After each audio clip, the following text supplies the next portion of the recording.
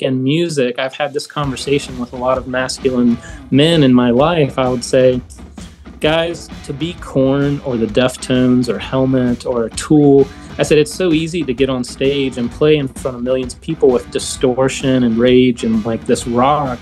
But I said, take one of those musicians, put an acoustic guitar in their hand and have them write a song of their soul and bear witness to these millions of people. And I said, it takes far more strength to be vulnerable than it does to be tough. Like to cry in front of someone, right?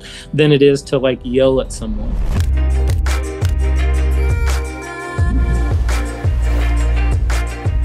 Welcome back to the Medicine Podcast. My name is Mimi, and I have my glorious partner in life and love and podcasting here with me. What is going on, everybody? We are amped up today. Have a special friend, someone who has been in our community, but we haven't quite gotten a chance to connect with yet. But today is the day. Ian Morris, welcome to the Medicine Podcast, my friend. Thank you guys for having me. I'm excited. Yeah, it's gonna be great. Even just in our short conversation before pushing record, you are absolute tribe. I can tell right away. The first question that we ask every guest on the Medicine is, what do you love in your life? What aspect of your life do you love so much that you wish you could gift it to every human? Oh, I think the biggest thing for me is like every day I get up and I'm excited to learn. Like I'm just so curious about so many different things. And I mean, you can see the books behind me. I blame Paul for this back here. but I think since I met Paul, I've probably bought 100, 150 books at least, just in the year and a half that I've known Paul. And just reading and learning and being around people that are more knowledgeable, have more experience. And I think I'm just really a curious person. And I think if I could pass anything on, it would just be the inspiration for curiosity, like to learn and grow on a daily basis. I think it gives you a mission and a drive to get up and do something good in the world each day, Mm-hmm. Yeah, totally. I mean, absolutely. We're the exact same way. I think we're indoctrinated with this idea that curiosity is not safe, and to be curious outside of anything that you've been told through kind of the traditional learning structures is not safe, and it's risky, and you shouldn't even think outside of the box. God forbid. But we're the same. I mean, how fun is it that we get to continue to learn through the rest of our life? And that, I mean, to me, I think this used to feel defeating. But now it's actually quite beautiful, which is that there will always be more to learn. There's always something else, and you surely don't cap out after college, which is kind of what we're all accustomed to doing. But there's really no like capping the capacity to learn in the human life, and that lights me up on a daily basis. So I totally share that with you, man. Yeah, totally. Yeah, I think of sometimes we're like, we talk at the dinner table and we're like, what would you go back and study if you could go back to school? What would you want to learn?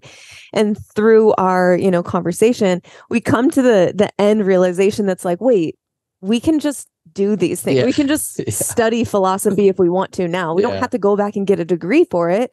We have the means, we have the ability, we have the drive and the curiosity to just learn about it now and to learn about what we want now. So it's like, we don't need to go back and do that. Like we can just lean into these passions and interests now. And also like with the means of the podcast, like what a gift to be able to talk to someone like you, learn from someone like you. Like if we didn't have this podcast, like would we ever sit down and have a 90-minute to 2-hour conversation with someone like you and learn from you? I don't know. And it's just this is one of our vehicles for learning, and I'm so grateful for it. So yeah, thank you again for being here with us and gifting your knowledge and your genius and your expertise in this area to our listeners as well. It's a huge blessing. Yeah. Well, I think something that's really cool too, to add to what you just said, is the technology that's available. There is a lot of downfall and a lot of cons to it, but the pro is that we're living in a time where we could literally learn anything from home that we want to, with things like YouTube. And there's just so many published documents and educational documents that have been made public. And there's a lot of networks that have opened up to share information, like holistic communities and podcasts like this.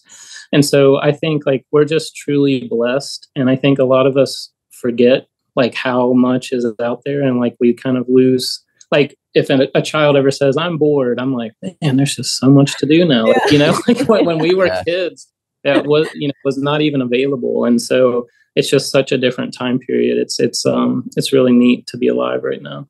Yeah, 100%. Well, I want to get into a little bit of your story and your backstory, which is beautiful and completely wild. But maybe before we do, if you could give our listeners a little bit of a brief summary as to, you know, what you're doing in the world. What are you imprinting the world with, bringing this passion that you have for sound and music to life? Maybe give our listeners a little bit of a summary of your current impact on the world. Yeah. So my name's Ian Morris, and I run a company called Listening to Smile. And we are a unique sound healing company. So we really specialize in licensing, and our target focus is really holistic practitioners. So a lot of practitioners don't realize by using Spotify in their place of business that they're breaking copyright law. So what we're trying to do is to make it fair for musicians as well as the people who are wanting to utilize the music.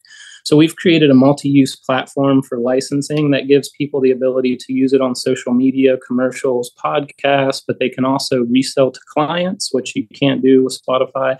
And then creating music that's frequency-based. So we're looking at body organ frequencies, chakra, planetary, you know, channeled frequencies, light languages, kirtan, shamanic drumming. So it's a whole plethora of music, but we've also added more modern things like trip hop, hip hop, folk music, pop music. That is all frequency based, and people can utilize it in movement based, you know, like physical training. They can do walking meditations. They can do cleaning their house, walking their dog, using this frequency music. But then they also have yoga mat and meditation, sound healing, shamanic journeys, you know, the whole gamut. We've tried to create a soundtrack for healing and release work is what we've done.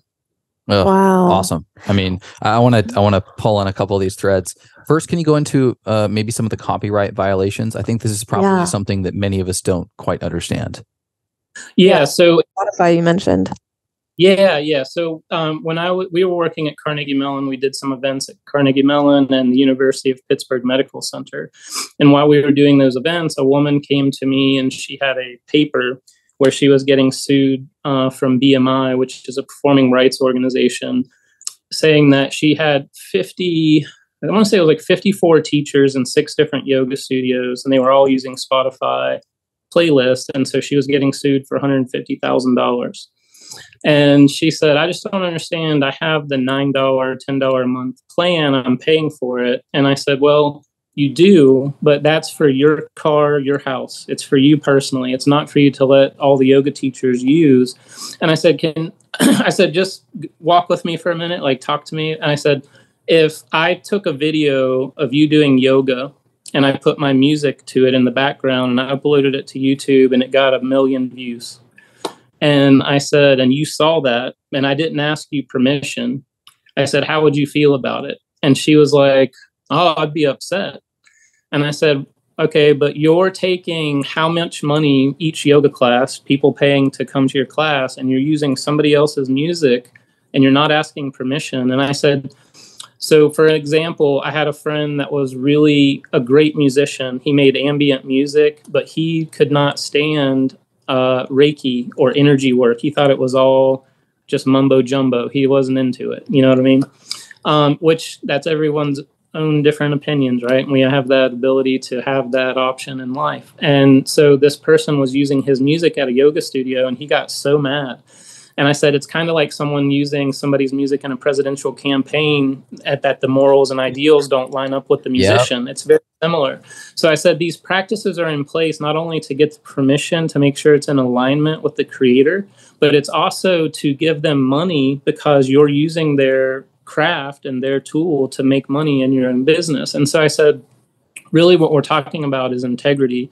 And it's not really the public's fault because Napster and all of these other programs like YouTube and Spotify have decimated the music community, the industry, because everyone can get everything for free and they don't have to put any, investment into that. So there's some really great things as far as like people will say, well, you get more exposure. And I'm like, that works to a certain point, but people still have to pay bills and do, live life like everyone else. So we tried to create a program that, like, for instance, if you buy a CD from someone at a concert and you're using it in your practice, that's also a violation of copyright law because you haven't obtained the proper license or permissions to utilize that music. And let's say that people start coming to that practitioner saying, man, the music is so awesome and the environment they're creating.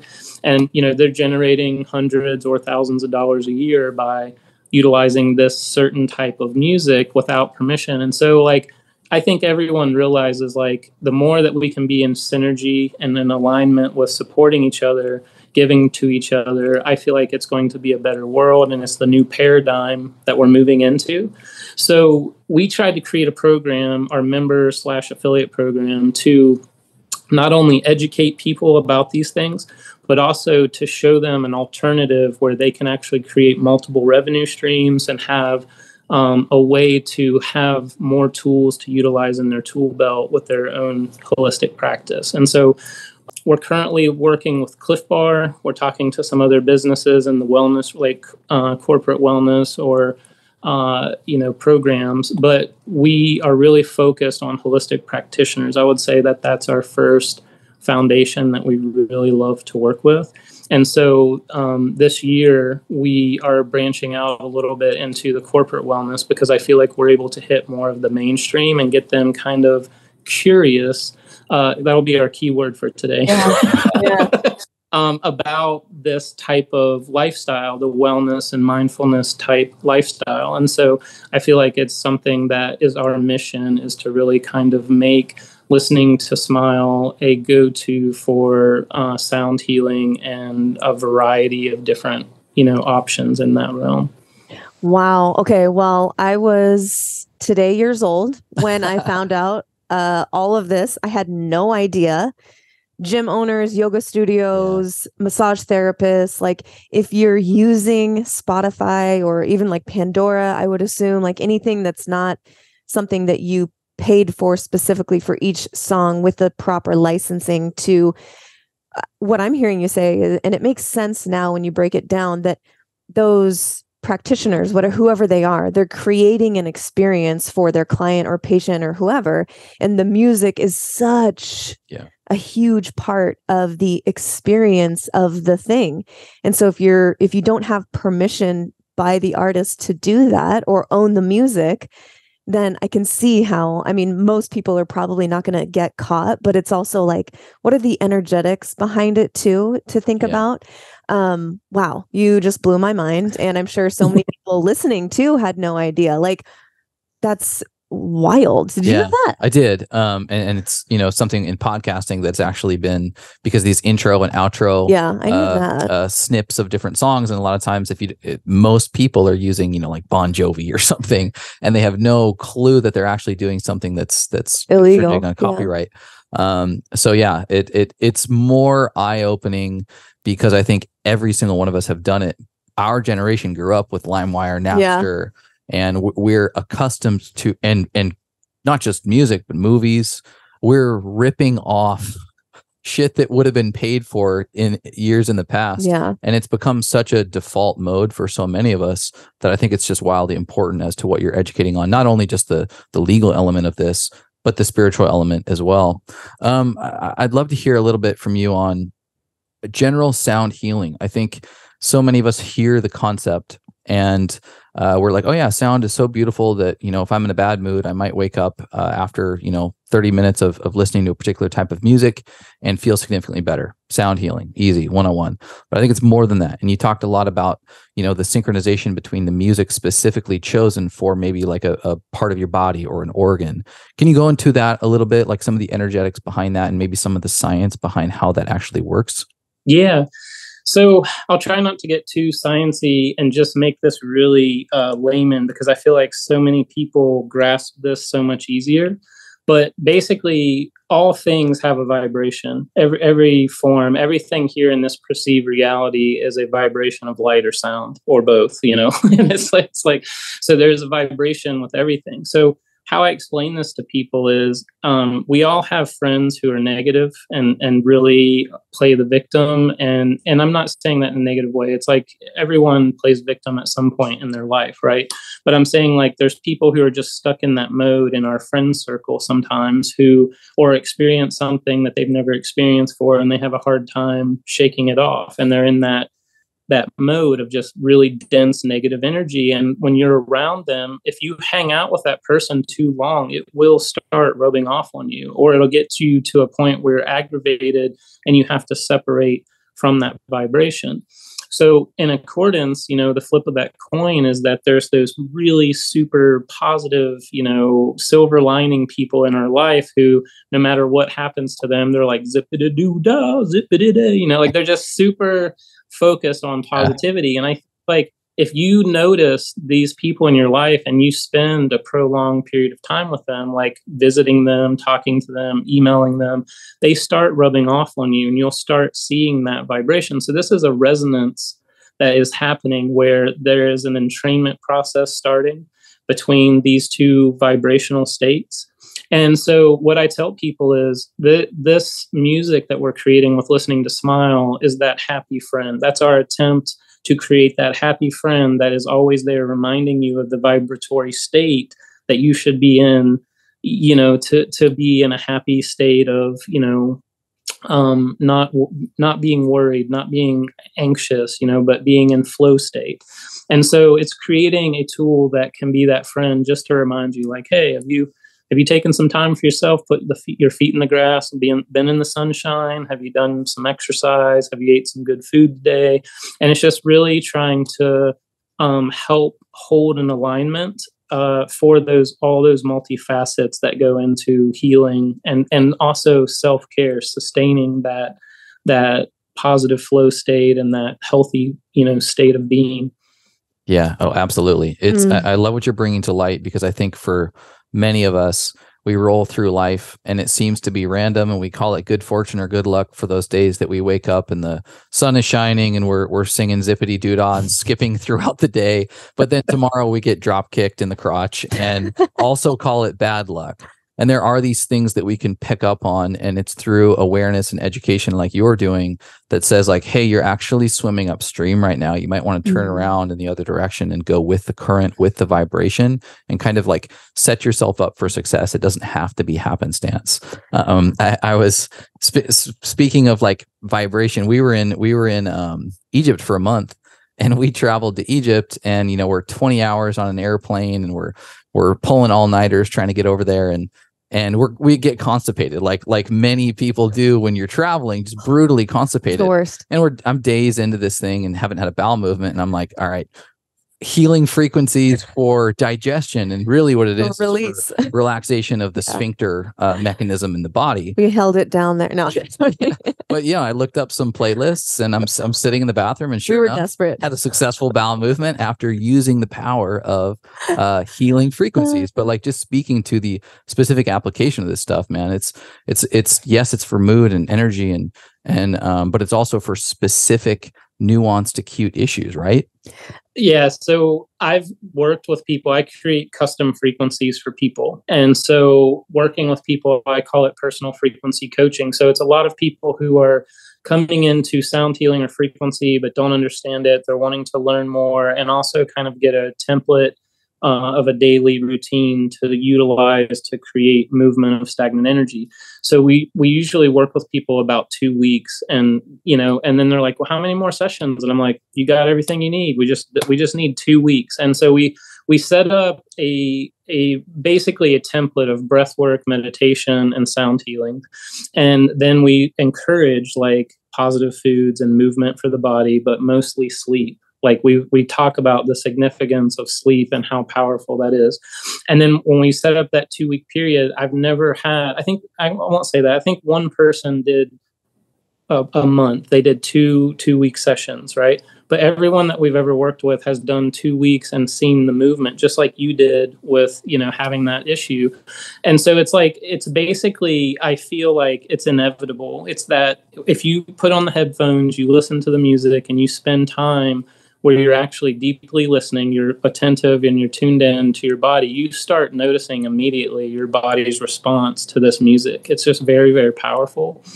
And I think it's just like, it's the same thing. The only thing I would say is plenty of fluids, because it's just like getting a massage. It's like getting some kind of energy work done. It's very similar. Your body is going to move stagnant energy out of those meridians, the channels where it might be shut down and stumped and stagnant. And I just think it's such a powerful tool for such little time investment and such little monetary investment. These can be done for, 20, $25. You get some headphones, basic headphones. You don't have to have $200 headphones to experience this. It's nicer headphones, I will say, are nice, but you can experience this with $25, $30 headphones, and you can get music and sit down and do 20 minutes a day is what we tell people. 20 minutes, 10 minutes in the morning, 10 minutes at night before bed, and then just do that for 2 weeks and you will see a difference. It's so positive for the way the body responds to taking that downtime. A lot of people forget to breathe. Like in their day, they're just so busy, they just don't take time to breathe or to just take in life, because it's like from event to event to event and then bed, And so I think just slowing down, I think the music is a tool to help people do that. Yeah. It's making me, think of the visual, and I'm sure you're well versed in this, but is it cymatics or kymatics? Cymatics. Cymatics, and just for the listeners or viewers, like cymatics, and you can probably speak to this way more eloquently than I can, but essentially it's the concept of, we've probably seen the YouTube videos of sprinkling something like sand or salt on top of a flat surface, and you blast a certain frequency underneath or near it, and the particles, whether it's sand or salt or whatever, organize themselves into a particular geometric, like usually perfectly symmetrical, beautiful geometric shape. You change the frequency or the resonance of the sound, and then the geometric shape also shifts. And so I'm picturing that as you're speaking happening for the person. Is that kind of the same concept? Yeah. So if you think about it, water, anything that is water or crystalline base, like a salt, sugar, things of a crystalline base like that, and water can hold frequency, and pretty much everything in our living library, Earth, is like, you got the tree rings, you got the soil samples that record history, the tree rings record history, water stores memory and history in the water, and like living water does. And and so, you have these things that are constantly monitoring their environment and recording it. And the human body is a universe of this, from our DNA to our cellular to the water, the human body is made mostly of water, right? So it's really interesting to think, like, when you see cymatics in those vibration states and it brings up those really beautiful geometric patterns, to not feel that the body is experiencing this on some type of level. And a lot of people who really tune in or are intuitive, highly intuitive or sensitive people, when you put that music on them, oftentimes they will tell you when they come out of the session that they saw geometric patterns, they saw light, they saw different colors during the experience. So it's really interesting. And I think everyone's experience is different with it, because we're all at different vibratory states when we're listening to the music. Yeah, totally. Oh my God, that's so cool. So obviously you have a very unique niche in the world and in how you help people. Not only are you creating the music, you're assessing the person, the client, and what they might need for their day, and kind of, it sounds like, individualizing it to their specific needs. This is amazing and very different than anything, anyone that we've spoken to, or really, I've never heard of anyone else doing this exact thing. And we have to jump into your story, because I want to come back to the music, but I want to give our listeners, some backstory. Your story is completely wild in the most beautiful way, and you've been through a lot of shit. And I want to touch on that. I want to pull on that thread a bit. So let's go back in time to young star athlete Ian Morris. And, let's just unravel that a little bit. take us back and where did this journey really start for you? Yeah, well, my dad's dad played minor league baseball, and my dad was real into sports and played football and baseball. And he taught me how to pitch. And I was just, when I was, this will show my age, but when I was coming up, Nolan Ryan and Roger Clemens were like the pitchers. They were like, the man on the mound. But I just idolized them, and I was really taken with Nolan Ryan, and I just studied his form, and I started really learning how to throw pretty hard. So when I was younger in Pony League, I would be like 13, 14 years old. The police used to come to my games, and they would use their radar guns to see how fast I was throwing. And I got on some travel teams where we played all over the country, and umpires would tell me, like, I just called strikes because I couldn't see the ball, like, you're throwing so hard. And so when I was in 10th and 11th grade, I was throwing pretty hard. I was like in like 85, 87. I got up to 90. When I was in 11th and 12th grade, I started throwing a lot harder, and I started getting like college scouts, Georgia Tech, Florida State, all these different schools. But then some of the professional teams were coming to my games, and scouts were talking to my coaches. And so during one of the games, I was running around the bases, and I just blacked out. I'd hit the ball, and I was running. And that's the reason why all the scouts were looking at me, is because I could hit home runs, and I was a good pitcher. Like one of the games I played, I had 2 home runs, and I pitched a 2-hitter as a pitcher. And so there was a lot of interest, because most of the time pitchers can't really hit. And so, yeah, so basically I was running around the base one day, and I just blacked out, and I got taken to the hospital, and I was ultimately diagnosed with mitral valve prolapse, which is like a heart arrhythmia valve issue. And it's something that is not fatal, but it was enough that the people that were looking at me were like, oh, he's broken. And so it was I was talking to Paul about this one time, where I was saying it was just really a dark night of the soul, because it was such an identity crisis of realizing that something you've spent your whole life training for and thinking, like having everyone around you tell you that you're going to go play professional baseball. It was just such a depression that I started like smoking weed, drinking, hanging out with different kids. Like I left hanging out with the athletes, and I was hanging out with like the musicians and the stoners, and, doing that. And so eventually I just went through years and years of that. And I was, I don't share this a lot, but there was times where I remember drinking so excessively during that time, where I would just, before I would go to sleep, I'm just like, I hope I don't wake up tomorrow. Mm-hmm. I was like, it wasn't that I was trying to kill myself, but it was that I had given up on life. Yeah. I was so depressed. So luckily, music and art and poetry came into my life, and it literally was a transformer to pick me up, to see that there might be something else that I could, learn and bring into the world, a different type of energy.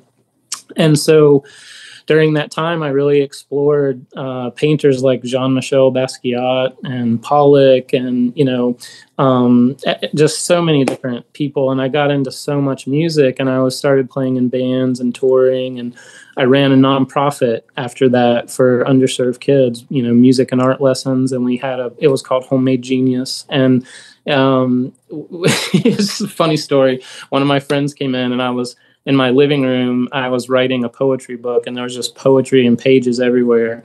I had 2 or 3 paintings in my kitchen that I was painting at the same time.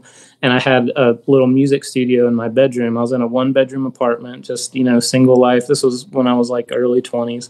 And my friend came in, and he was like, man, nobody knows that you're doing this. Like, this is like a universe in here. Yeah. And he's like, man, you're a homemade genius. And like, it was just so funny. Like when I came up with the idea for the nonprofit, I like called him, and I was like, hey man, I think I'm going to use your name, Homemade Genius. That's a great name, right?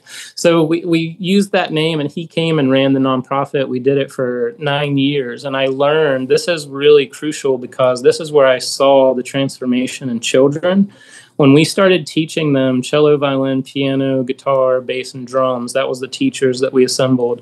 And I started watching these kids from these underserved communities come in they were changing emotionally. They were changing social status. Like they came in very quiet and reserved. And then halfway through, I started seeing kids that were getting cocky. They were getting excited and confident, and they were changing their emotional states. And I said, there's something more here than just entertainment. Like this is literally changing these people's lives. What do you think was actually happening for the kids? That obviously the music was the common denominator, but like what was actually happening for them? Was the music healing them or providing therapy for them? Or was it the playing of the instrument? Was it the goal, the achievement? Like, what do you think? So I think that there was a couple things that were a part of that growth. I think one, the teachers were really instructed to see the pupils that they were working with, that it was like to encourage them when they put more effort into compromise and unity, and to encourage them in learning and trying new things. They were rewarded for trying new things. Like when the kids would come into the sessions, they had options of that. First thing they had to do was homework. They did homework and they had their snack. This was an after school program. They did their homework, they did a snack, and then they had the option. Do you want to do art today or do you want to do music? And so they got to explore different instruments, and they got to explore different media types for art. And then after about a month and a half of those explorations, we said, okay, now you have to pick, what are you going with? And so there was a decision making that had to take place. And I think that through all of that, playing the instrument, where they saw that something that seemed hard could be made easy over time, and then that they accomplished that, I think that goal of climbing that mountain and then having the therapeutic side of being able to express themselves through music. And one of the things that we did was we also had a in-house studio, like recording studio. So we recorded music. So we encouraged them to write music, and we encouraged them to learn cover songs. And we would, we made an album, compilation album of all the students, and it was called We're All in This Together. And it was basically all of the kids writing their own songs. And we put that out in the community to bring more interest, of people coming to support the program. So, so that was like really the first defining moment where I said, there's something more to music than just entertainment. Please continue with your story and your journey. Yeah.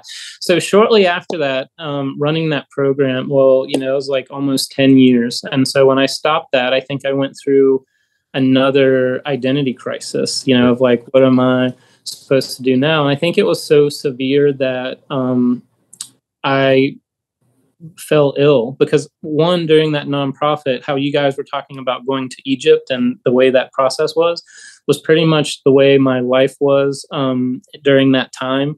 I was on tour with my band. Sometimes we would go on tour for a month or 2 months at a time.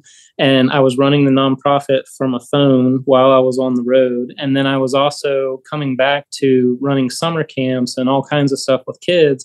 And then we had touring national acts that would come to play so that we'd have ticket prices to support the work that we were doing. So it was a lot of moving parts that was doing it. And I was constantly giving to other people. I never gave back to myself. And so I felt ill.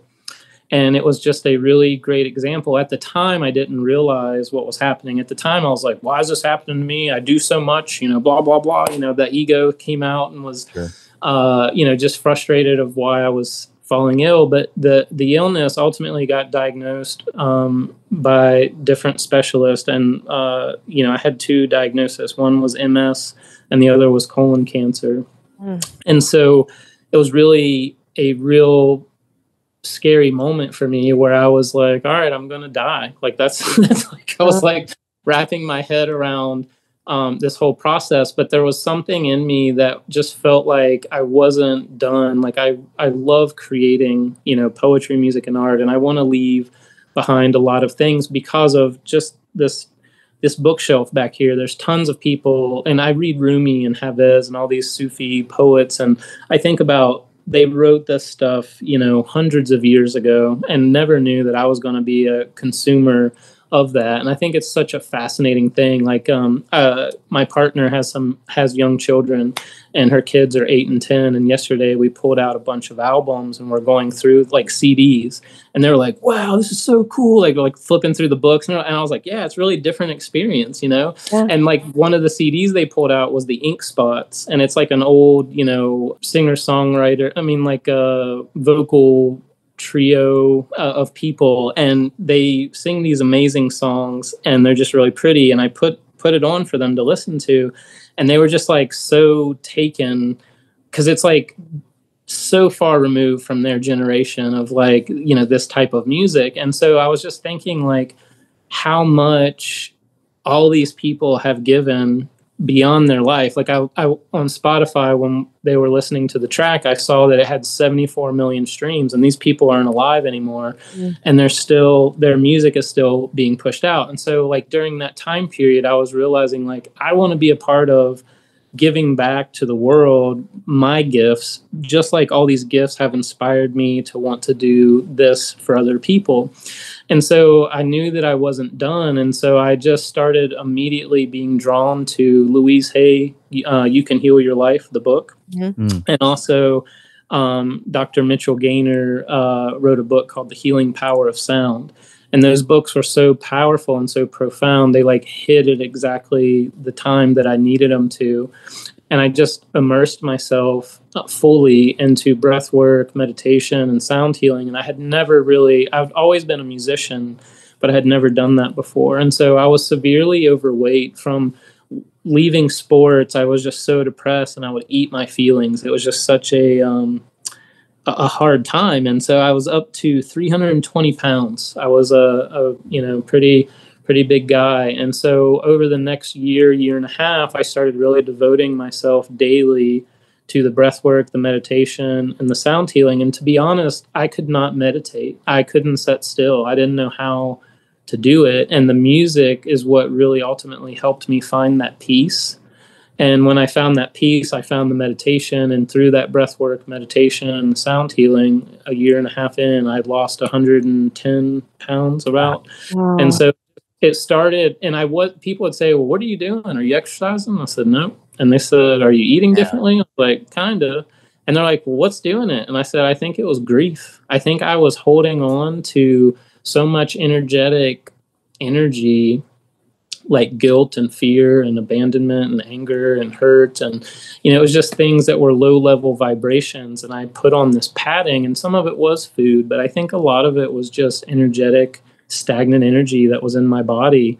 And so I started learning food combinations. I got into more healthy options, and, you know, just recently started, and from the encouragement of Paul Chek, you know, I went to Paul Chek's house and hung out with him, and I was watching him do his workouts, and he was like, come on, jump up here, let's get on there. He just started teaching me all this stuff, and I started saying, you know, I feel better, and since then I've just, you know, kept doing it. So I'm getting better and better each day, stronger and stronger, and I'm happy and thankful for people like that being in my life. But I mean, honestly, it's just been such a journey.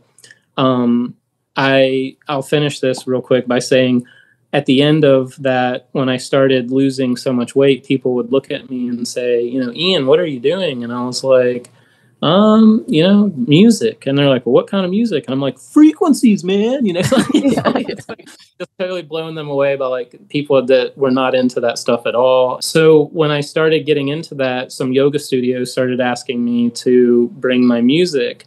And so I started doing that, and it just grew like to holistic centers. I did a Unity church, and it just kept growing and growing. And then people from Australia and different parts saw the events on Facebook and started saying like, hey, let me help you get your music over in Australia. I want people to hear this. I love your music. And the part I left out is when I got sick, I went through a really hard time financially. It was probably almost 2 years of being sick in that state, and $60,000 in doctor bills. And I got evicted from my house, and I ended up being homeless. And I started this company 7 years ago, like on a laptop, like in a homeless state, just dreaming of like, how could I utilize my skills for music for the greater good, but also supporting myself in the same fashion, being supported by your passion and your mission. And so it was a slow process, but we started growing. Now we're in 9 different countries. We are working with, practitioners all over the world, and Paul Check and his community have been huge, and opening new doors and new opportunities and just embracing what we're doing. And it's just been such a amazing journey to come through all of that. And I think it's one of the reasons that I'm able to work with people, is because a lot of the people who are coming to me have either been in similar states or something very close to things that I've gone through. And so you're able to hold space for them in a way that has a little more experience than they do, and to be a little more confident, like, hey, you're going to get through this, you're going to be fine. And here's some tools, and here's some things that's helped me, maybe it'll help you, and so it's neat to be in a position. Absolutely, man. Wow. Thank you so much for that share. It's I'm almost speechless because it's such a beautiful story. I'm going to plug it here, and we'll continue to plug it throughout the show. But for anyone who wants to pause and just take a listen to some of these songs and some of the offerings, it's listentosmile.com, right? I got that right. Yeah. Smile.com. And there's a host of different categorical sort of sound healing samples that you can listen to. And so if you want context, put a pause on the episode right now. Go take a listen, because it's beautiful, and it'll give you a little context for some of the things that we were talking about. As you're talking about your journey, and as you talk about sound and how critically important it is to your life and to your story, but also something that can be shared to others. A question that I'm curious about is how you define God or divinity, and then how that relates to sound and vibration and kind of this space and passion that you found yourself in. Yeah. So this is an interesting topic. So I grew up in the Church of God, and my mom really encouraged us to go to church. I think 14 is when I stopped going to church. I just started really my mom told me that I was like one of her most defiant children, that at like 6 and 7 years old, I was like, well, if God created Jesus, then who created God? And like, mom's like, and she was just like, you were asking all these questions that I didn't really have answers to. And it's funny now, as a mature adult, I like talk to my mom, and we have these very similar conversations, because she's still in Christianity, but my uncle, who is her younger brother, is very new age. Like, he's the one that got me into the Ascended Masters and a lot like the Flower of Life books 1 and 2 from Drumbelow. And he got me into a lot of stuff when I was like very young, like, 19, 20 years old, like turning me on to this stuff. And so these conversations, I was talking to my mom, and I said, Mom, I really want you to read some of the Gnostic texts and talk to me about some of the lost chapters of the Bible, because I think there was a lot of suppression and censorship that went into creating this text that people rely so heavily on. And I said, I'm not taking anything from the Bible. I think everyone can find some sort of truth and connection to the Bible, but I think there's so much more. And so, like, to answer your question, I would say I grew up with this very narrow box of what God is and what spirit is.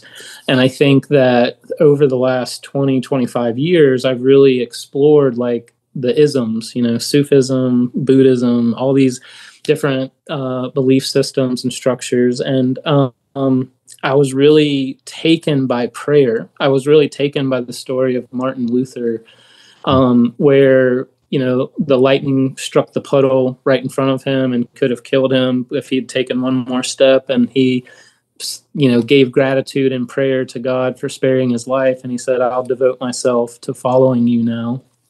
And there was all these stories of the monasteries that he was in and practicing in, where the brothers would say that he would be in his room cursing God, like, F you, God, and like just totally pissed off and like yelling and having these really, crazy confrontations with God. And then the next day he would be out smiling, doing his chores, doing all the, helping.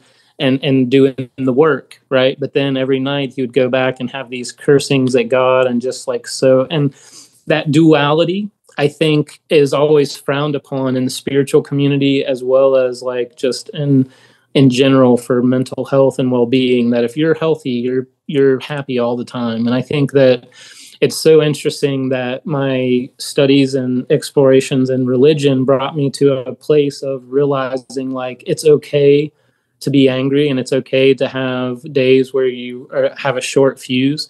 But it's like the spirituality, or the lesson that's in those points is like, can you grow from this? Can you learn from this experience and utilize it to become a better person than you were yesterday? And I think that became my religion. And ultimately, looking at it, is that I do believe in a creator. I think there's too much mathematical code and too much constructs that are here that work so seamlessly and beautifully, that there's not some kind of creator. But I think I gave up long ago, the last 15 years, on trying to put that label on what spirit and creator is. And through experiences like journeying and plant medicine, I feel like I had these experiences that brought me closer, not only to my higher self, but to this collective energy spirit that I feel like, some people would say like is the matrix, or, whatever this construct is around us. But that kind of shed that veil, or gave some shallowness, or some, see-through translucency, to that process. And I think like I realized that in those moments of that connection, that everything is love. Like when I was going through that dark night of the soul, it was really love that was uncomfortable and hard for me to deal with, because I had a perception of what flow state was, or what thriving, or what being successful was. And so these changes in that relationship in my life, I think, really helped me to see that everything is love, and that God is love, and that creator is love, and that I'm more open than I think I've ever been to what that looks like.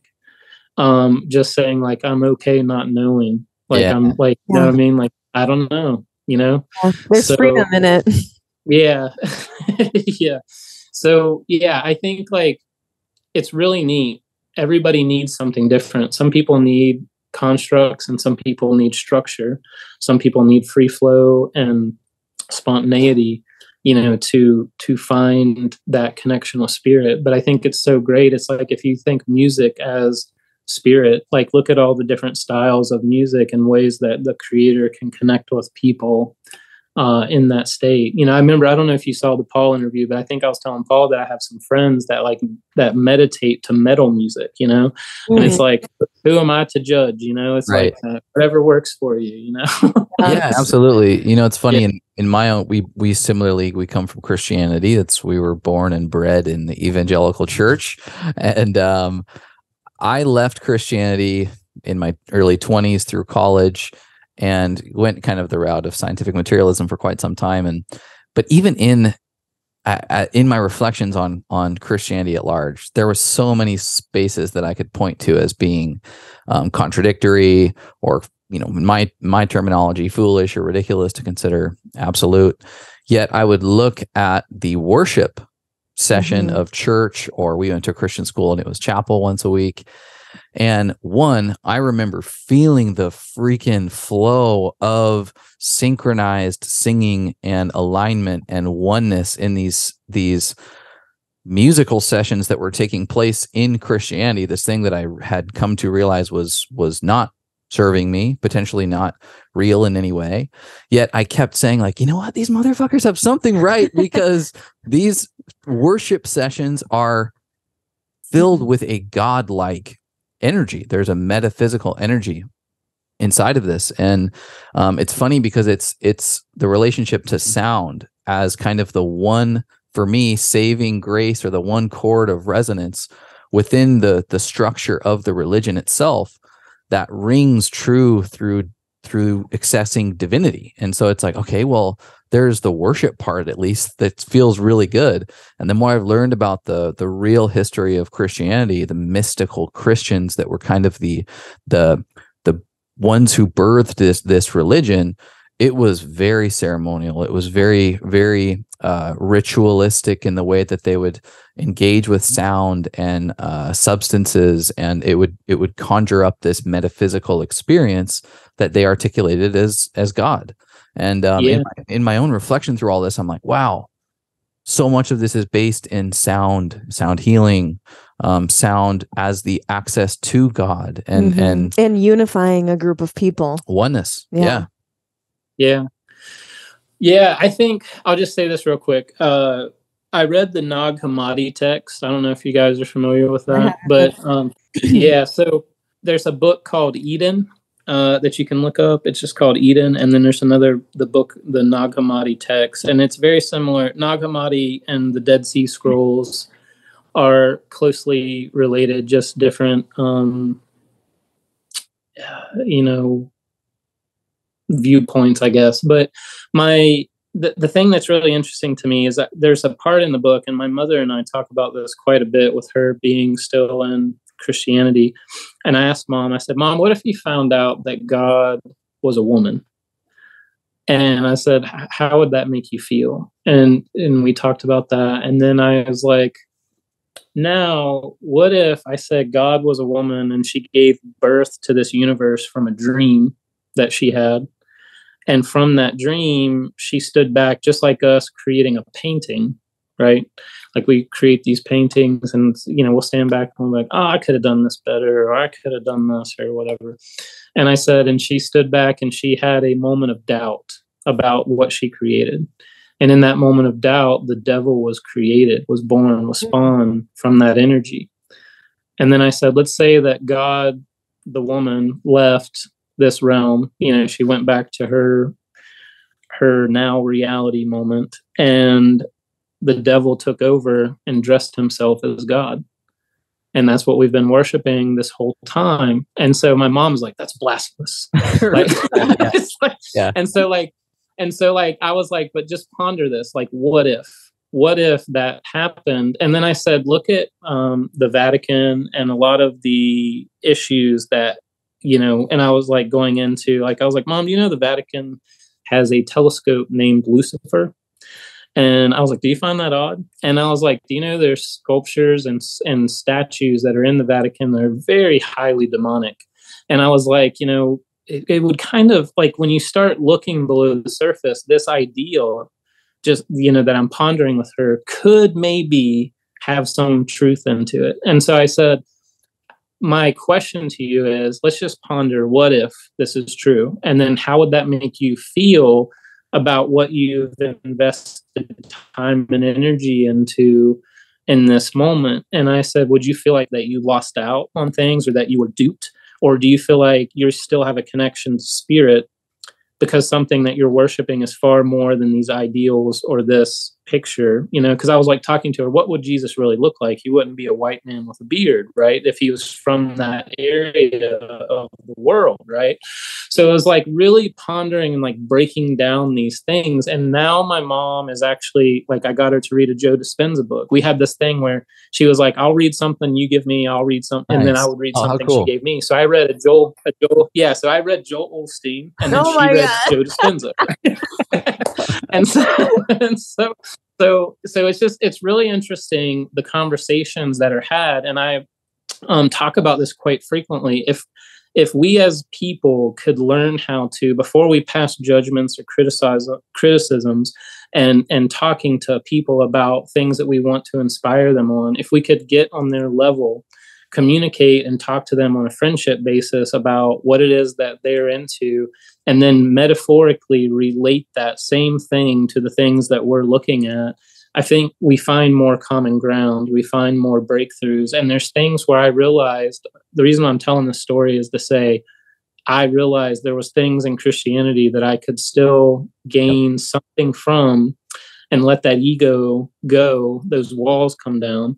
And then there was something that my mom found in Joe Dispenza. She started watching Joe Dispenza videos on YouTube now, where she's like getting into his work and it's expanding her horizons, it's also expanded our relationship where we have these very deep talks about things that I don't think we would have been able to do before. And I think bringing this all back to the music, I feel like the music is doing that, the frequencies. Like when you introduce music to people, it doesn't matter if it's in a different religious sect or if it's from a different country where they don't speak the language. The music can still move people because music is a universal mathematical equation, that's being put out, and people are inspired and moved emotionally from this beautiful magic, that music can be. And, I find that art and music and poetry and dance are so liberating and so powerful for self-expression, but also deep healing. Yeah, well put. Wow, I love that. It bypasses the mask. It bypasses the shield of the ego that we put out there. And I think with that kind of universally connects all of us. And it kind of leads me to my next question and topic of conversation, which would be, you mentioned the use of such healing sound in journeys and in psychedelic experiences or ceremonial settings like breath work. Let's go into that a little bit, because I think it's more important than ever to talk about this in a long form way as psychedelics become more and more transactional as they hit the mainstream, and as people are, quickly finding options of having a psychedelic experience in a transactional way, as many of us would in the Western world, where we can literally book a session on an app, go in and get a shaman 2-hour ceremony at the local strip mall from Brett, the shaman who got his license 2 weeks ago, and get in and out, have a psychedelic journey, and then that's it. But I think there are some ways in this sort of set and setting idea to do these things in a way that pays reverence and keeps such practices sacred. And I think sound is one of those. So maybe you can go into a little bit, what that looks like for you and from your perspective as far as how sound plays a critical role in the psychedelic journey experience. Well, I remember the first time that I smoked weed when I was in high school. And I just want to say this experience is I was listening to Dark Side of the Moon by Pink Floyd, right? And I put on the headphones, and I had listened to the album before, but I had never listened under any influence of anything. And when I put on the headphones, I think I got lost for like hours. I was mesmerized by the way that my body felt the music, and I was mesmerized by the state of being that I was in. I was able to focus and take in the music in a far different way. And the first time I did mushrooms, I remember music was such a huge part of that journey, and it was with 4 of my friends in high school, and we did a ceremony. Like we wanted to, there was a lot of change was happening with a lot of us, at that time, and there was a lot of people moving and leaving, and there was a lot of change in our town, and I think it was just a really heavy energy. We were in a small town, there wasn't a lot of stuff to do, but my friend made this playlist, a mixtape, a mixtape, guys. Taking it back. Right. A mixtape. He made these 4 cassette tapes that were just mixed tapes, and we listened to them the entire day. And it literally was so transformative. I don't remember talking to anyone the whole time. It was just completely focused on a lot of the visuals and a lot of the experiences going on in my body, and the music. The music was so crucial, and like he had mapped it out to where he knew 45 minutes of just like getting set up for everything. And we went through I guess 3 different phases, and I remember thinking like how like later on when I was seeing how other people in that in that age group were like using psychedelics, it was a lot different than what we had done in that environment. And so as I, shifted and got older and started going on these journeys, in my 40s, I started realizing how important it is to really set an intention and do a ceremony, speak it out loud, before starting, and really do some breath work and energy clearing before the session starts. And and really having, I guess what I'm trying to say is looking at it as a movie.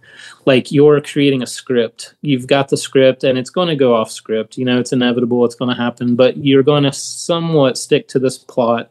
And then this movie soundtrack that you're creating for this journey is just like, I was talking to someone, I said, go to your favorite blockbuster movie, the most epic action point, turn the volume down. See if you have the same experience. And I don't mean just the sound effects, like take the music out and see if it's even close to what you think the epicness is of that part of the movie. And so I really relate this to people's wellness journey, whether they're working out and doing things in the gym, or whether they're trying to motivate themselves to eat differently, or they're actually going for deep release and healing and like work with medicine. I think it's all very similar. There's soundtracks that are involved in these processes that can like really aid, like if Rocky's running up the steps and they're doing the video montage of him working out to do the big fight, there's music that's really pumping you up and really making that accentuated more than it would be if it was just him running up the steps, So like we can take these soundtracks and these playlists that we put together to really accentuate these journeys and to go deeper and to really connect at a different level than we previously have. And I feel like a lot of the medicines are very specific and like have different energies. Like mushrooms for me, I feel like I'm very contemplative and meditative and feel very chill. When you do acid, I feel like I really want to like move, like walk and go and see and like do things.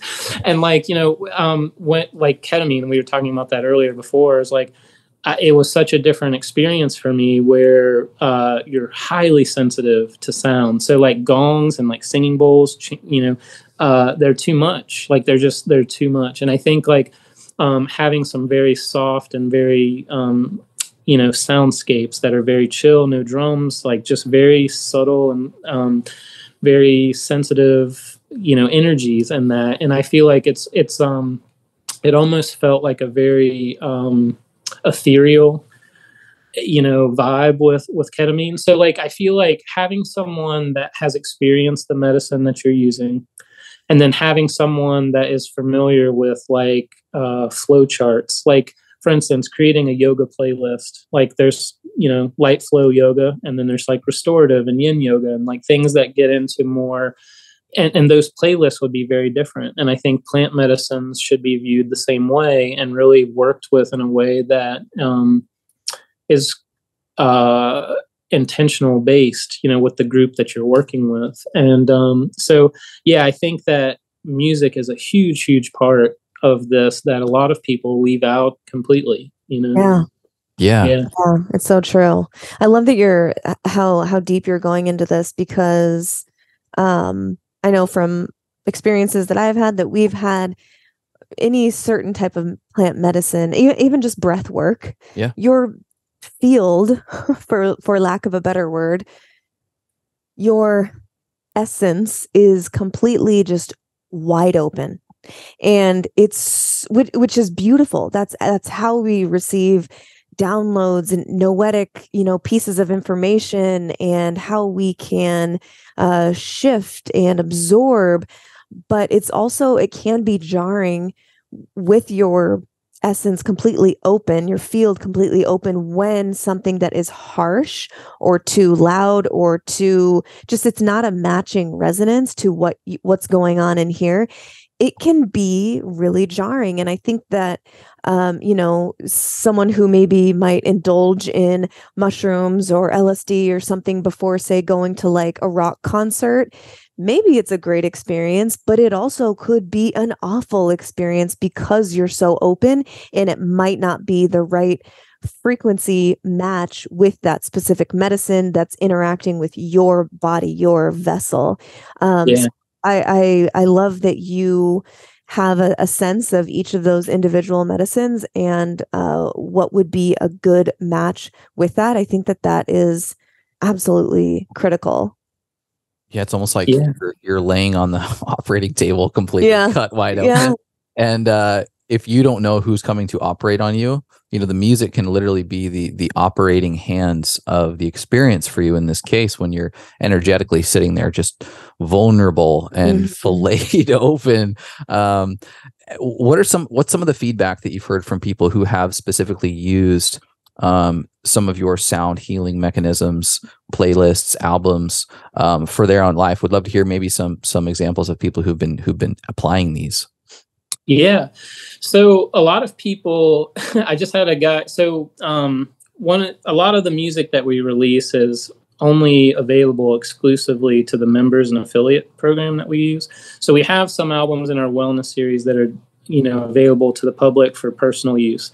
And we have the member program where they get write-ups about. So before I go into this, I'll make this real quick. We make an album each month that's based on the astrology. So we look at, we just recently changed to Vedic from Western. And I believe that Western is like if you look at a cello, it has the big tuning pegs at the top, and then it has the fine tuners on the bridge, like the little wheels that you turn. And so Vedic astrology to me is the fine tuners. The big tuners are Western astrology. I think both of them are effective. I think when they're utilized together, it can be highly effective. But I really believe that Vedic astrology is very fine-tuned, very detailed, and very complicated compared to Western astrology. But we switched this year to using Vedic astrology. So we got a resident Vedic astrologer, Tulsi, who is just masterful. We sat down with her. We did a year overview of the year of like what each month looks like. And then we broke down, what does this look like for alleviating some of the denser energies and accentuating some of the more playful energies for the collective. So we make an album that has a few movement tracks on it, and it has 4 or 5 meditation tracks on it. And it just gives people something to work with each month that's in that theme for the month. And so recently, one of our affiliates said that he took a journey on the music, and the music that he picked was we experiment with sounds, so we're trying to give people what they want, but also pull them into experimenting with sound. So a lot of people on this month, this was last month. There's a track on the album that has hand drums. It's like 5 or 6 hand drums. It's very tribal, kind of shamanic, in the beat. But all of the instruments on top have tuned cellos, violas, and violins that are in the sacred frequency.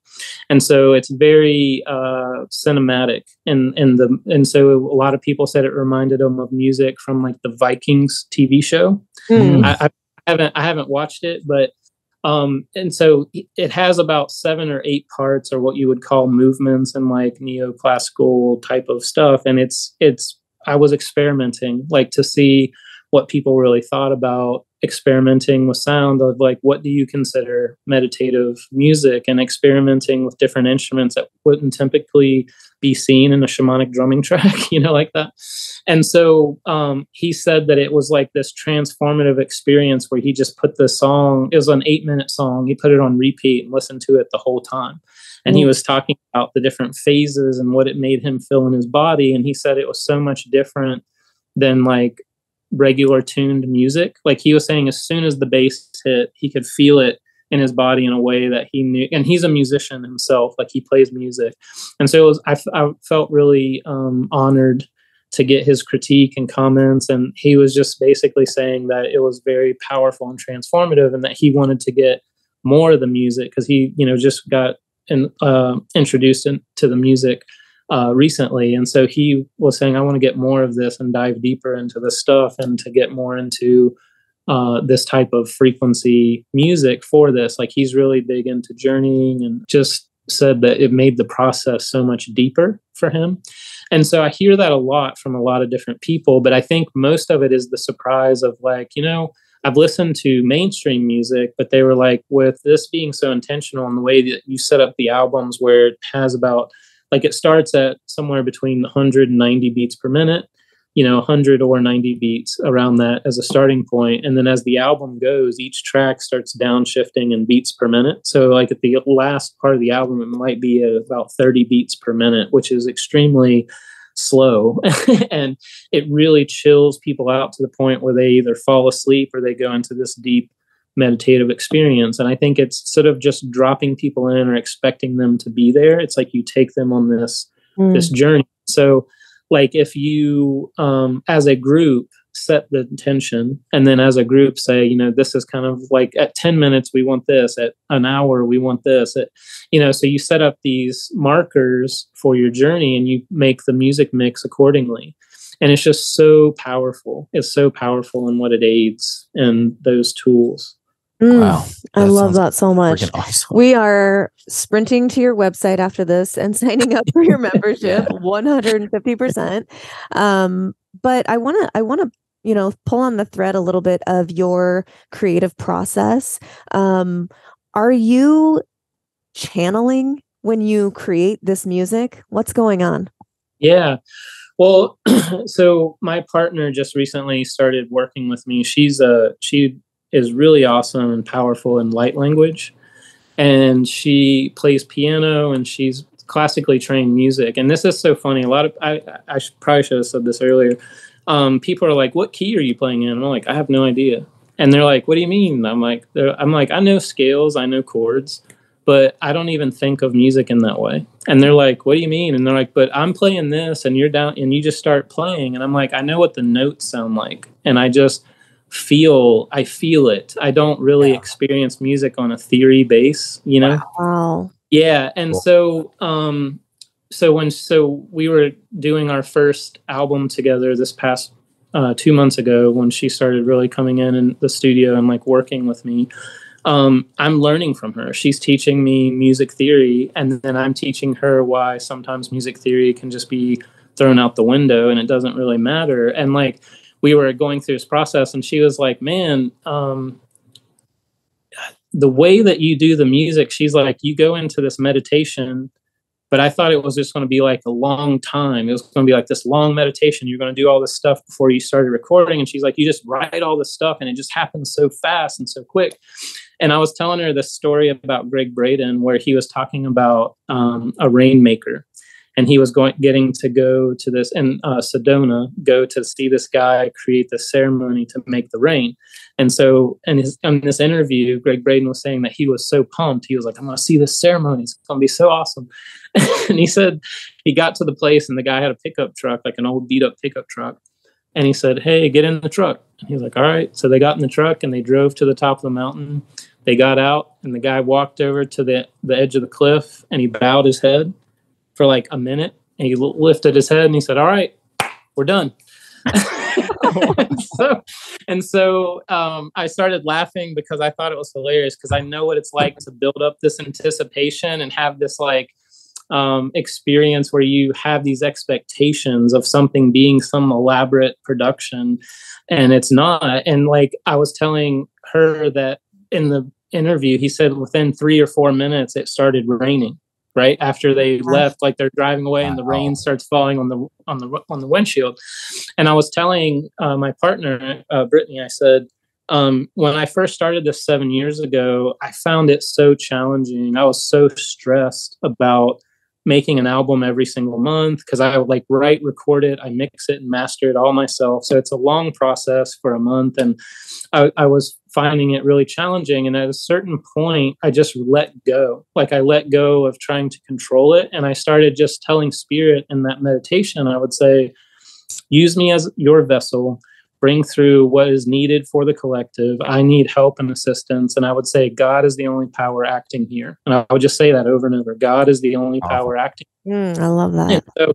And so whenever I would start recording, I would just find this flow state. And I got to a point where I was even like, even if there was things I wanted to change and make perfect, because I'm such a perfectionist, I would be doing it like 2 or 3 days before the album would come out, and people would be like, "Man, I'm so stressed. You're gonna," and I'm like, "It's all good. Like, it's all good. I feel peace." And it was it took me 7 years to get to that point, of getting to a point of being at ease, and also realizing I didn't have to put on some elaborate theatrical production, that I could connect with Spirit directly and do it in a minimal way that had maximum impact. It didn't have to be this theatrical thing. And so for me, like most of the time I have come up with this product that's a frequency spray, 528, and it's called Frequency Foundations. And it's basically, we spray this spray, be like saging. It's water that's infused with 528 hertz, and then it has some different like rose water and different essential oils that are in there. And so I spray that in my room before I start, the session, and then I basically go into some breath work and meditation, probably 20 minutes, of before I start creating every album. And then throughout the month, as I start, reworking on things or reworking that music, I do the same type of, thing. And so I feel like it's very effective for me. Everybody's different and how they do it, but I feel like it's very effective for me. And it's something that took 7 years, but now I'm able to create on command and be in a flow state, like turning it on and off like a light switch, where, in the beginning it was not that way. It was very stressful and I felt like it was really pushing but I had to learn to co-create with spirit. And so it became a co-creation process instead of me trying to take credit for the whole thing, and like be in control and like be responsible for everyone's connection to it. So I think a lot of artists and creatives can relate to that.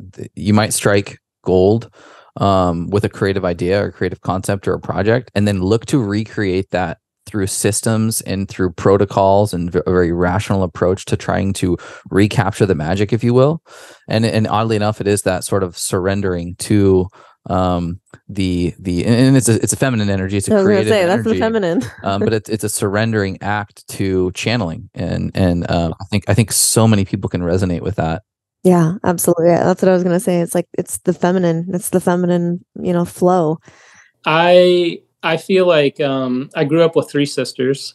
So I also have had these meetings in business with different people, and you'll be with like alpha male energy that's like very dominating in the room and very like bossy, putting out all their opinions and projecting things. And I've been in business meetings where we leave the business meeting and some of the people that work with me will say like, I feel like you have a really dominant energy sometimes, but you didn't say anything. And I said, I didn't have to say anything. And they're like, why? And I was like, I'm going to save it for the next meeting. And they're like, but what if they, don't go with us or do this, or, like there was an expectation on their part. And I said, like, whatever is meant for us is going to happen, whether we try to mess it up or not. You know what I mean? Or like we do something wrong or say something wrong.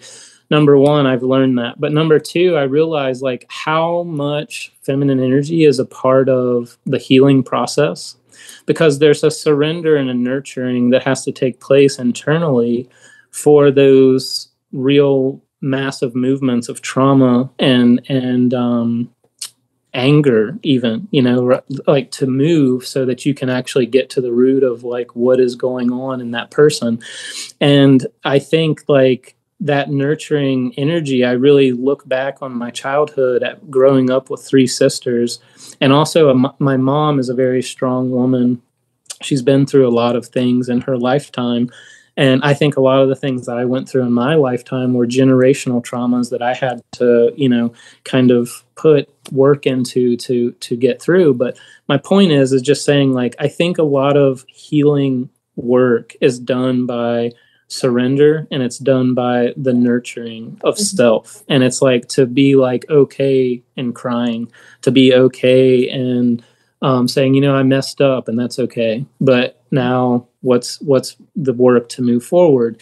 Or I treated people badly, I hurt people, I did and said wrong things, and forgiving yourself, nurturing yourself, and also taking responsibility for what has happened in that time. Because, in my youth, I was a very angry person. I went through a lot of stuff in my lifetime that I didn't have the tools to process. And I didn't even really understand what was going on with me in those time periods. And so I did and said a lot of things to people that I wish I could take back. And there was things that I had to come to terms with and nurturing and healing myself to say, like, you did the best you could with what you had at the time, and you might have been in your ego more than you should have been, or you might have been arrogant, or you might have been an asshole to people, and that's okay. Like, you are forgiving yourself, you're acknowledging it, but like, now what do we do to change to get better? And I think that now what thing is a very feminine energy of like, because if you look at a man in a time of crisis, and I'm not saying this like everyone across the board, I'm just saying typically, right? You see a man in a process that he's really frustrated, like putting something together. A lot of times we're going to throw our hands up and be like, F this, it's like, just be so mad. But a woman will look at it and be like, well, if this doesn't work, what if we take it all apart, flip it around backwards, and we do this? Like, that might work, right? And then you're just like, yeah, okay, all right, it might work, It's like, so, but my point is I think like there is a balance, like when we're talking about, the divine masculine, the divine feminine, we're really talking about a balancing of these energies.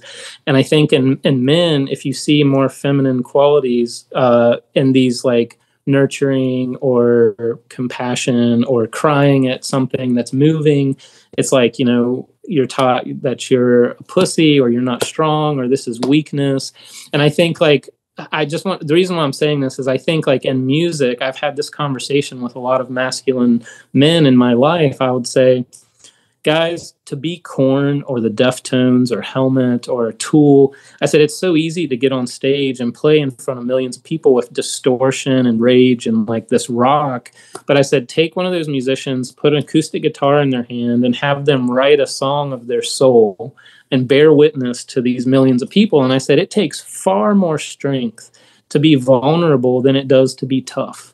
Yeah. You know what I'm saying? So much more strength that you need to be vulnerable, like to cry in front of someone, right, than it is to like yell at someone, right? So I think like there's such a gift in this time period that we're witnessing this healing of the masculine and feminine, and the balance. There's a lot of masculine energy in women, and like I've had these conversations in sessions where I'm working with women from like divorce.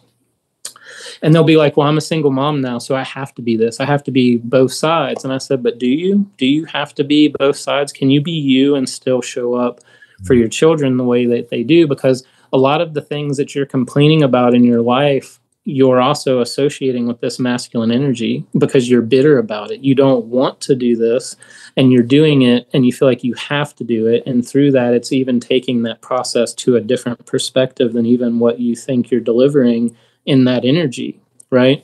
So I think like it's just really interesting to look at the time of like how there is a masculine energy that is changing, that is becoming more nurturing to women in this state, saying like, hey, I'm here, you can put this down, you don't have to carry this way, right? And I think there's a lot of women that are coming to the realization of men have had a hard life.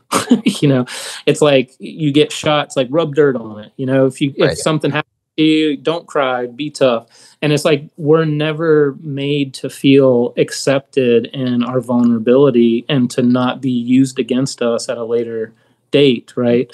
And so those expressions of feelings are how we're going to heal the masculinity. So there's a space that the feminine energy has to hold for that nurturing that they're wanting, right? That they want to take place. They have to be a part of that process.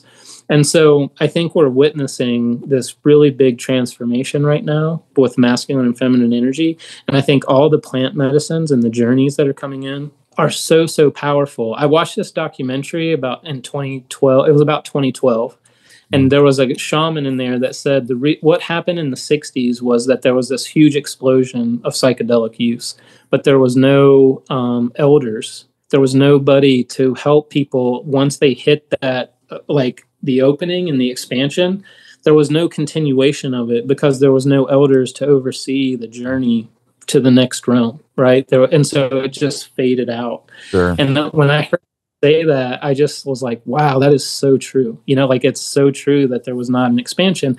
And I think like podcasts like this and people that are writing books and putting out information about masculine, feminine, about opening to the divine, about expressing yourself and coming into a new understanding of self, it's so powerful. It's going to be the awakening of the planet, I think. Yeah, you're perfectly so right. put, like beautifully articulated. I want to kind of take this and move it into the next conversation point around the continuing evolution of technology and how sound will continue to play a part. I think that there's been soul loss. There's been certain losses as technology has progressed up to this point. We were even talking about to start the show how kind of the transactional nature of consuming music through Spotify, it's almost separating the artist from the album. And I mean, we say it all the time, but like we refer to things that we're listening to not by the artist near as much as we used to, because we're just not as intimate with the consumption of an album at a store or a record player, but rather the compilation of playlists or shuffles. And so there's things that are lost with technology. And as we're kind of on this sort of like the precipice of the artificial intelligence movement, I know you might harbor some very specific thoughts, you know, arguably unpopular in the mainstream around AI and its interaction with music going into the future. Can you maybe shed some light on these energies that we've been talking about, the masculine, the feminine, the presence of the divine, the soul that's within a lot of the creations of artists like yourself, and how those continue on into the future despite something like artificial intelligence becoming more and more prevalent? Yeah. So AI, I don't think is a bad thing or the devil in the sense of tools that can assist humanity. I think there's going to be a lot of things that come great from AI. I think AI unfiltered and unchecked is a terrible thing, in my opinion. You know, I think that there's a lot of potential for negative things, you know, in that situation. But I utilize there's some software tools that I utilize that in music making that use AI technology, and they are very powerful and they are of great assistance, you know. But where I think we're starting to cross the line already is, I was telling you that there's some AI companies that are coming out that'll take a book already in creation and it'll just basically filter it, reword it, and then put it out. You can put it out as your own content. And I think not only is that unjust, but it's stealing from that original creator an idea and a concept. And I think that uniqueness and soul and ideas and concepts are very powerful things in the creation of art, you know, because you're essentially dabbling in magic. You know, if you guys are familiar with Alan Moore, you know, he's a comic book writer, graphic novelist, visual artist, very amazing person. The Watchmen, if you guys are familiar with.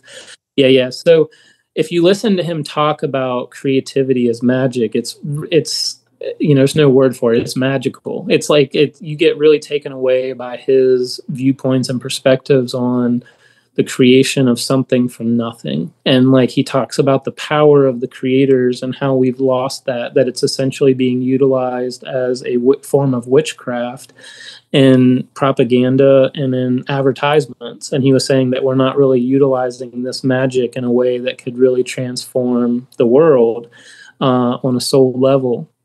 And so I think like at Listening to Smile and other companies like us, I think what we're really focused on is relationships with the people we're working with and the environments that we're creating. So we are selling a product of music, but I think it's more than that. It's the music being utilized in these partnerships and relationships, and the music being utilized in environments that are ideal for true change, you know, to take place. And so with AI coming in and writing music or writing content and things like that, I think it's highly helpful in some areas. But when you get into creativity for like art, music, poetry, and you're taking the human element out of it, there's a sense of magic that's lost, a sense of soul and the interaction with the creator and the, you know, the end user, however you want to call that, the person that's taking in that content. And I believe that on a soul level, people will feel that if they're intuitive in any way or have any way of feeling energy. I feel like people are going to feel the lifelessness in that. And so I think it concerns me because we're already living in a society that is setting up templates. There's a template to make $1 million song. There's a template to create a show in a certain way or make a movie in a certain way. And we're losing the ability to be unique. And we're not rewarding uniqueness at all. You know what I'm saying? And so when people ask me, they say what are some of your favorite bands? And I'm like, The Doors, Frank Zappa. And they're like, why? And I said, because nobody sounds like them. Mm-hmm. Nobody. Someone that you're going to say, they sound like The Doors, or they sound like, Frank Zappa. They're so unique and so different. And I listen to the music because when I'm listening to it, I have no idea what's coming next because they experimented and they tried new things. And we're in a society where that's frowned upon. If you're not creating $1 million song every album, then we throw you away. And it's there's so many things that our generation is losing because we're not investing in the creatives and the arts. And you look at people like Joni Mitchell, James Taylor, Paul McCartney, all these different people that they had a lot of albums that were not hits, but people didn't give up on them. And, they've created masterful works that transform generations, and so we're not investing in people anymore. We're just investing in profits. And it's something that we've slowly lost the edge, Yep. I look at America as this place that used to be the center ring. We pushed out entertainment for the world, and we're slowly losing that market because we've gotten away from art and we've moved into profit. And I think it's starting to show. Yeah, I mean, you look at even just the original IP and something like Hollywood and the amount of what actually gets greenlit for box office promotion is sequels or comic books and superheroes. Mm-hmm. And it's a script. Stick to the script. This makes the most money. It's a almost pornographic showing of CGI to stimulate as much dopamine and pleasure chemicals as humanly possible from a visual experience, or nothing. Storytelling is in other channels, if any, and I think we have enough examples of soulless or lifeless templates. We have food that's completely separated from life itself, and even though they hit on some of the same feedback mechanisms in the human body as that of real food, they are missing sustenance. They're missing depth, and over the course of time, it shows up in the human body. And I think you could say the same thing for even the home, right? You buy a cookie cutter templated house, and unless you really go to the act of creating your own experience or your own representation of yourself in that home, you can feel like you're just living in a box without sort of having something that is yours that you can define as home, that represents you and your identity in some way. And so I think we have enough examples in a lot of lanes in our life where we can see what happens when we separate life from the creative act, or we separate soul from the creative act. It's shallow. It might hit on some of the same, feedback mechanisms that humans have, to such that we want to consume them, but over the course of time, they become somewhat lifeless. What you just said reminds me of a scene from The Giver, the movie The Giver. Did you see the book?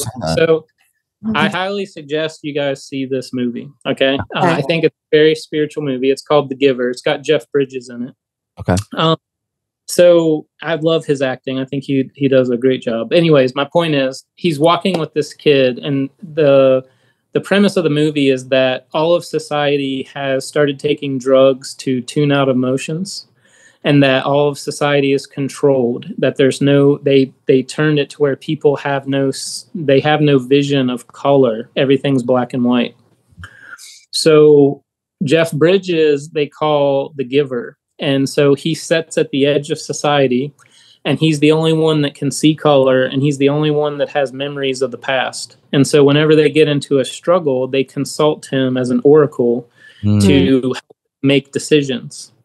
So the movie picks up, I'm not going to give a lot away. Basically, they get a kid who's going to go into training to become the next giver. So he's teaching the kid how to be like him and to experience all this stuff. And he's talking to the kid, and he touches him, and he's giving him visions of the past. And so the kid and him are walking. He's walking the kid back to his house, because each day he has to come to his house to learn. So he's walking the kid back to the house, and he says, teacher, these houses because they don't have houses in the future, they call them dwellings. So the guy, he says, these houses you showed me, he was like, it's like our dwellings. And he said, no, a home is much different than a dwelling. And he's like explaining like the environment of a home, the sanctuary, the energy of protection and security and love. And he's like trying to explain this to a kid that does not understand. And the whole movie is like this. It's amazing. It's such a spiritual movie. But anyways, it just reminds me a lot of like what you said. It's like so similar. And, you can have a construct. Like, for instance, you can have someone who experiences death of a parent.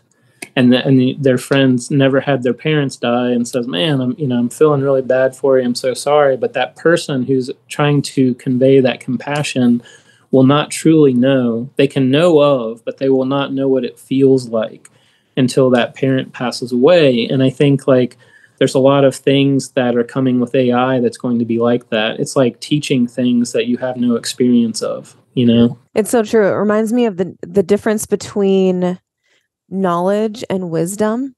You can read a book and you can learn, you can acquire knowledge, but until you put that knowledge into experience, you have no wisdom. And it sort of feels like AI is knowledge, and true, real human experience, the magic of creativity and the creative flow process, because it's really unlike any other. We experience it in a variety of ways, but I think for us, even just through this podcast, there is an energy to the creation of a podcast episode, a conversation with someone that we want to learn from. And there is this opening. And it's really hard to explain unless you're in it. And that is part of the creative flow, the creative process, the magic that is created that we get to experience. And I'm thinking about 100 years into the future, AI, hopefully it doesn't turn out this way, but who knows, is AI going to be creating podcast conversations where it's just bots going back and forth like that? It could be. Yeah. Well, I don't know if you guys know or not, but Google has set up a religion around us worshiping AI. They're planning for that. Yeah, it's already being set into place. Okay. What? Yeah. Gosh, I'm learning so much from this conversation. No, thank you. Oh man, no, that does not sound good. Ian, I know we've got a ton of people who are going to want to support you, listen to some of your work and some of the creativity that you've put out into this world. What's the best way that people can support you and some of the various offerings that you have, so that we can all be familiar enough to take immediate action? So we do have one album on Spotify just for people to sample. So you can go on Spotify for free, check out one of the, it's an older album, probably 4 or 5 years old. Shamanic Journey album is pretty cool. I still enjoy it. And that's out there. Then we have a Bandcamp where they can purchase some of the newer music that is out. It's just Listening to Smile, the number 1, listeningtosmile1.bandcamp.com. And then that's where they can purchase the wellness series that's used for personal use only. It's something that they would use at home. And then if they were wanting to use it in their business or a commercial space, they would sign on to the listeningtosmile.com. There's lots of information on the website you can read through, learn more, but they can sign up for the membership program through there. So at the top, there's services. menu, and you can click on the membership. And the membership, they get 2 free albums when they sign up, and then they get an album every month. Inside the album, there's also videos. So we have astrology videos, we have poetry, we have music, explanations about the music, the frequencies, what parts of the body they work with. So it's like a really advanced, behind the curtain view of the process, so they can utilize it personally. They can also share it in their community. They can use it for podcast themes. They can use it for videos on social media, as long as credit's given to us. They can also host events that are ticketed, sound healing, sound baths, guided meditations with the music. And then they're able to resell like any like newsletter or any kind of content, like, hey, we're part of this process. Here's our favorite song from this album. If you like this, you can purchase it here with our discount code. And so it's a way that creates not only tools and music that can accompany things they already have in place with their business, but it also creates new revenue streams for them with that. And then it gives them the protection where they're able to utilize this music without threat of being sued or being like a video being pulled down, because all that kind of stuff. So it's just a way that they can sign up on there, and then if they use medicine as the code, then they'll get a 25% sale, awesome. discount off of that. And then portions of that sale will go towards the podcast to support the work that you guys are doing as well. Wow, so thank you. So cool. Yeah. So awesome.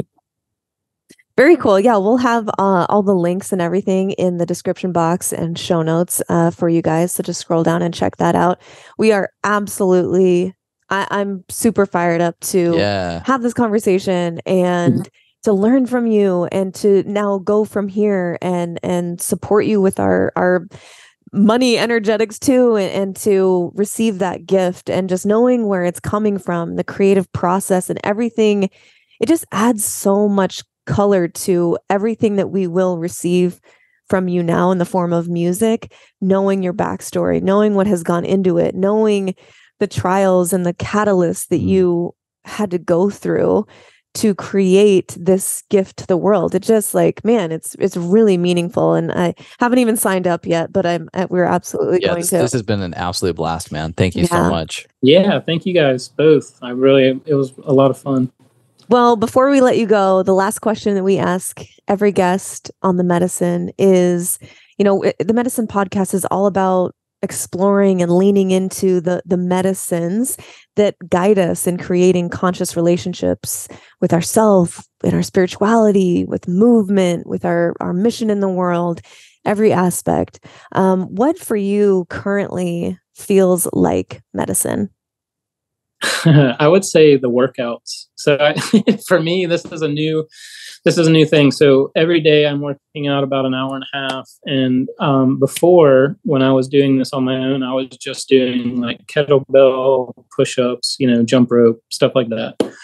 I recently changed over to weight machines and getting into like utilizing weights in a different way. And like the way that I feel after doing that, a lot of times it's hard getting up because I'm doing it early in the morning. A lot of times it's hard to motivate myself, but the medicine is when I'm done with that workout and the rest of the day, the energy that it gives me and the way my body feels is so different. And so for me, that would be the new thing that I feel like is the medicine. And I think it also encourages you on those days where you're wanting to make poor decisions on food, because of convenience, or, you're in a hurry. I think it makes me slow down and make better decisions about the food that I'm eating. So it's been really a medicine for me to have those workouts incorporated recently. Yeah, to that degree. Love hearing that. There's nothing like, seeing Paul Check with his shirt off at 61 years old, completely jacked out of his mind to motivate you working out. So it's true. It's so true. Yeah.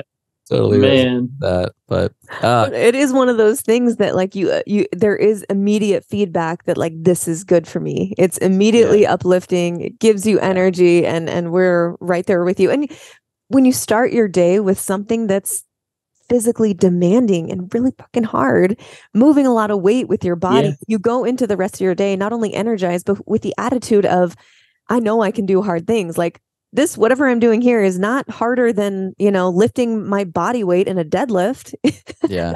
I'm 6'2". I have broad shoulders. I'm a bigger build person. There's people like Kyle that I feel very not strong around, so when I started working last week, I was like adding up all the weights and the reps that I did, and it was over 10,000 pounds for the hour and a half of like doing the reps and getting up to, a bench press, at a certain weight, and just feeling like, holy crap, like, just in the last 3 months, I've gone to where my body's gotten stronger. And to really look at how much weight you lifted in that hour and a half time of doing those reps was like a confidence booster. But it's like you said, you went through the rest of your day like I did that. So, bring it on. What else? What else? So totally. Yeah, I think it's been very helpful with a lot of areas in my life, to get that started. Absolutely. Love that for you. So good. Well, right, we guys. could probably talk to you for another 3 hours. We're going to bring you back on at some point. But thank you again for being here and gifting us with your genius and your wisdom, and just being open. These are the stories that we want to share, and the fact that you really were able to alchemize and transform these really tough situations into something that is literally gifting people all over the world I can't say enough good things about. So thank you so much for being here. Yeah, thank you guys. You guys have amazing energy and amazing hearts, and it's been fun. And so thanks so much. Thanks so much, brother. Thank you guys for hanging in there and hanging with us today. Check the show notes, check the description box. Go check out Ian's stuff. You won't regret it. And we'll talk to you next time. Go spread some light. Okay, bye. Thank you so much for listening. If you enjoyed that, check out right over here for some more fun clips. Oh, and you're going to want to subscribe. Bye.